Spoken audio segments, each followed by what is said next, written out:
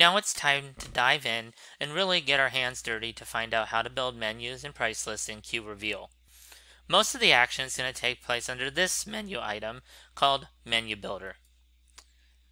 The first thing we need to do is create a location. Now, even if your business only has one location, we still need to actually create that location.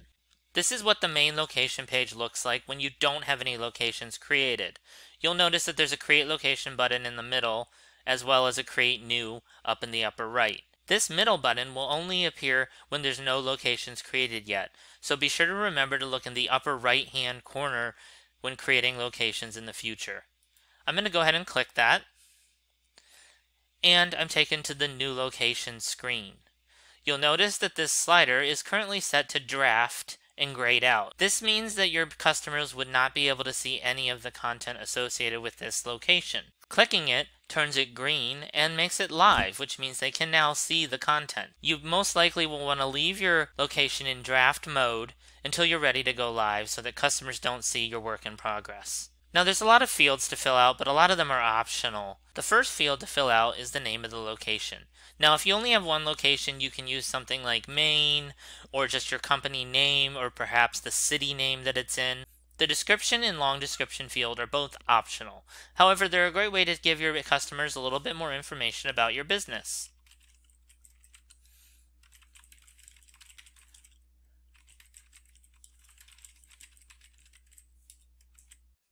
We also offer an area here to enter your full address. One thing that you're going to notice under all the pages in the menu builder is a dark gray box like this one.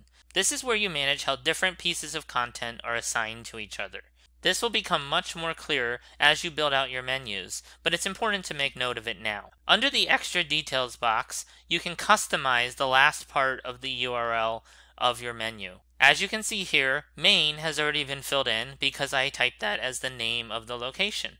But you can always change this to anything you'd like. But please note you can't use spaces or special symbols. Under this is the time zone menu.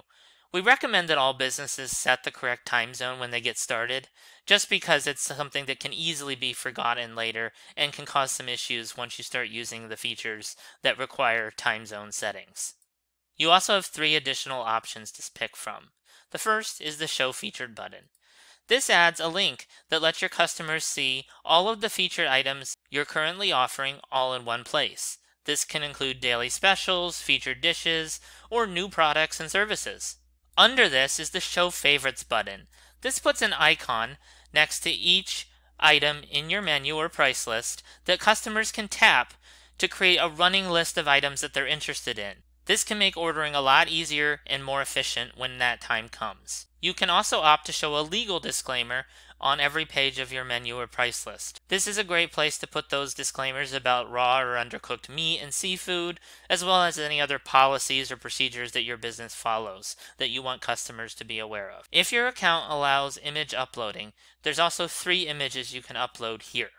The first is your location main image, which can be an exterior or interior shot of your business, something that kind of shows it off and makes it look appealing and interesting to customers. You'll notice that above all of our image upload fields, we give you the pixel widths and height that it works best for the image in question. You'll also be able to upload 2 versions of your logo, one for the light theme and one for dark themes. The light theme is typically a standard version of your logo that uses black or darker text and imagery alongside of it. In other words, it's one that shows up well against a light-colored background. You can always read the full text here for more information about this, as well as the dimensions that you need to use. The logo for the dark theme, meanwhile, is used against a black background. So obviously you don't want to have any black text or darker colored elements in the logo. In general, it's actually best to turn everything white or a lighter, brighter color that has high contrast against black. Again, you can also reference the small text above the image upload field for the requirements for sizing. When I'm done creating all of this work, I can either click the Save button in the bottom right, or there's also one in the upper right. And there you go, the first location has been created. You'll notice this message here that reminds you to create menus and assign them to this location. So let's do that now. Again, I'm going under Menu Builder and clicking Menus. I'll click Create New. and give the menu a name, a description, and you can also fill in a short description and a long description, but these are optional. You'll also notice that there's this dark gray box to help manage assignments. We're going to come back to that in a moment. Under extra details, you can edit the URL and also show the featured button, favorite button, or search bar.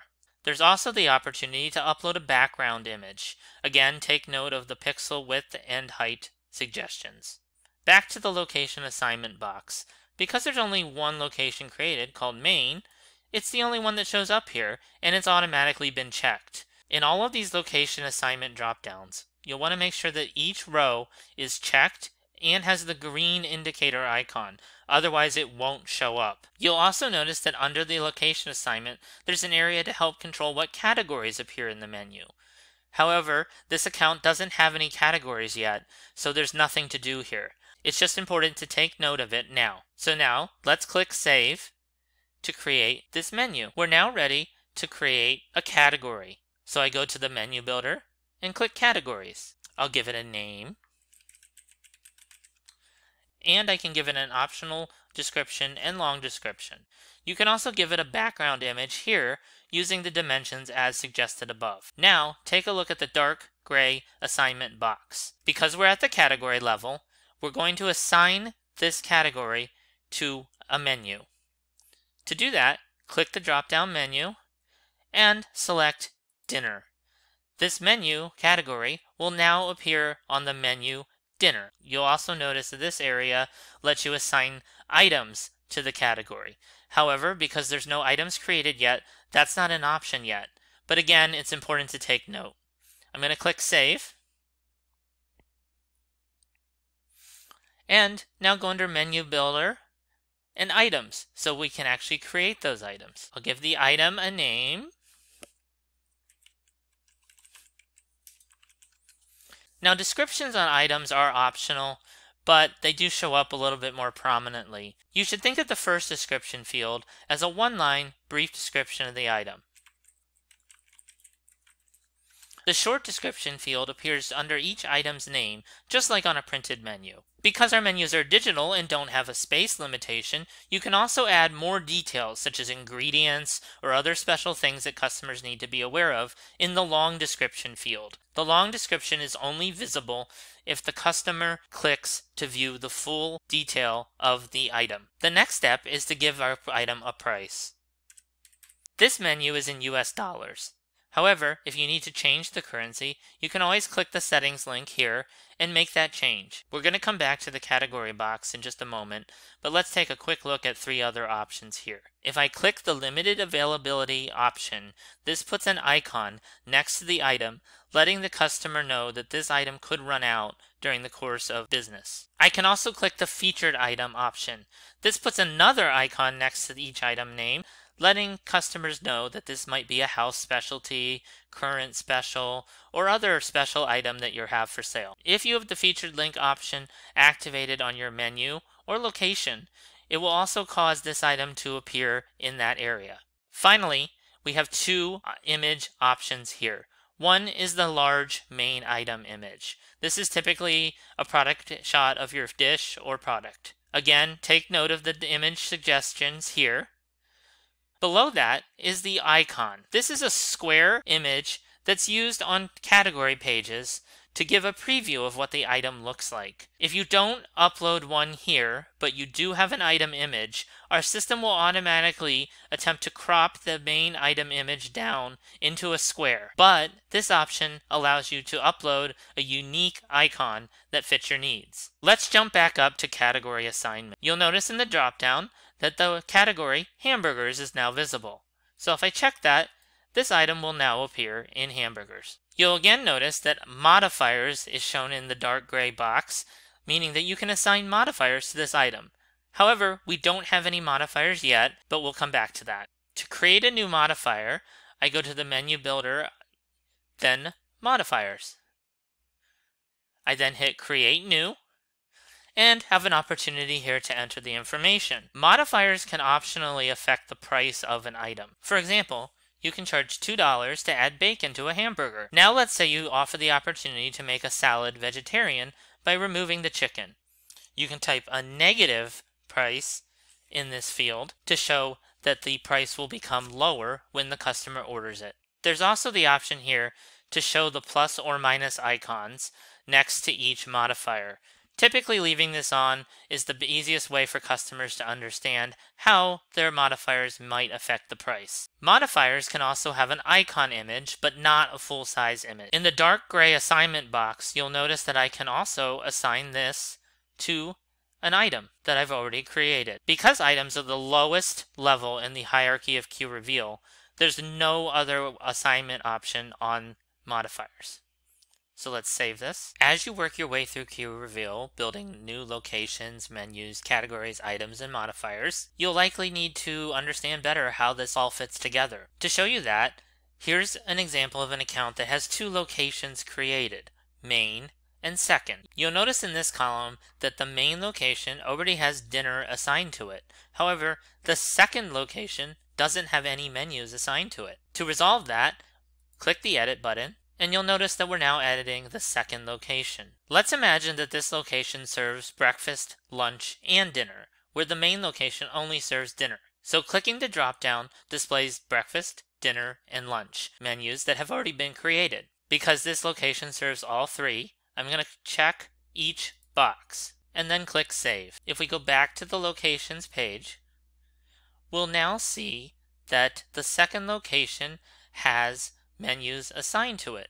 Because there's more than two, I do have to click this View Menus option to expand and see the menus that have been assigned. Jumping over to the menus page, I can now see the 3 meal menus, breakfast, dinner, and lunch, as well as the locations they're assigned to. However, you'll notice that only the dinner menu has been assigned any categories. Breakfast and lunch do not have any. We'll start with breakfast and hit edit. And the first thing that you'll notice is that the location can also be controlled from this page. Because the second location is the only one that serves breakfast, I can just leave second checked and leave main unchecked. However, you can always adjust those settings on this page. Now for the categories in this menu. Clicking the drop-down shows the 3 categories that have been created. Obviously, omelets is the best option for a breakfast menu, so I'll select that and click Save. Going back to the main menu page now shows that the breakfast menu is shown only at the second location and has the category omelets assigned to it. Now let's look at the lunch menu. I'll click the edit button, and again, you'll notice that it is only assigned to the second location. Clicking the category dropdown now shows all 3 categories that are active. For lunch, this imaginary restaurant is going to serve both entrees and hamburgers. So I'm checking both, but leaving omelets unchecked. Click Save. Going back to the main menu page, you can now see that the lunch menu is assigned to the second location with the categories of both entrees and hamburgers. Of course, it makes sense that dinner would also have entrees. So I'm going to modify that by clicking Edit, and you can see in the first, both the main and second location show dinner because both locations serve dinner. For the category dropdown, hamburgers is already assigned, but now I want to add entrees. So I click the dropdown and check the box next to entrees. Click Save, and if I go back to the main menu page, you'll now see that dinner is assigned to both main and the second location and has the categories of both hamburgers and entrees. The same principles apply to the category page. Here you can see that the entrees category is assigned to both lunch and dinner, but does not have any items assigned. The hamburgers category is assigned to both dinner and lunch and has the deluxe burger already assigned to it. Meanwhile, omelets is assigned to the breakfast menu, but also has nothing assigned to it. So let's click Edit, and you'll notice there's a yellow warning here letting you know that there's no items in the category. To solve this, I'm going to click the drop-down menu and click the Veggie Omelet option. Click Save, and you'll note that the Veggie Omelet is now assigned to the category Omelets. And I can verify this by seeing that the Veggie Omelet is now assigned to the Omelets category on the breakfast menu. Now let's resolve the entrees issue. Click Edit. I'm going to assign the grilled steak entree. Click Save, and I can verify at the categories page that the grilled steak is now on the entrees category on both the lunch and dinner menu. Items can have modifiers assigned to them if this feature is available in your account. As you can see here, I have a deluxe burger on sale for $8.99 assigned to the category hamburgers, and it has the modifier remove chicken, which doesn't really make sense. So let's resolve that. I'll click Edit, and under the modifier option, I'm going to uncheck remove chicken and instead check add grilled onions for $1. Click Save. Going back to the items page, we can see the deluxe burger now has the modifier add grilled onion. Next, we'll work with grilled steak. Click the Edit button.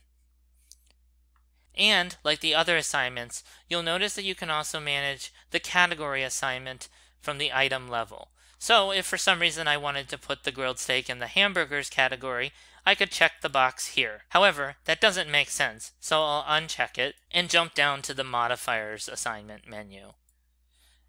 You'll notice here that add grilled onions is still a modifier, so I'll click that. Now you may have noticed that the $1 upcharge for grilled onions has been added to both the grilled steak and the hamburger. qReveal lets you recycle and reuse the same modifiers on more than one item. The same is true for all of the other levels of content as well, so it can avoid a lot of repetition, especially on large menus. Under modifiers, I can now see that add grilled onions is assigned to both the deluxe burger and the grilled steak, but remove chicken is not assigned to any item. If I wanted to modify that, I could click Edit. You'll see a yellow warning message notifying me that the modifier is not assigned to any items. So I'm going to add it to the veggie omelet. Go back to the modifiers screen to verify our work, and you can see that veggie omelet now has the option to remove chicken.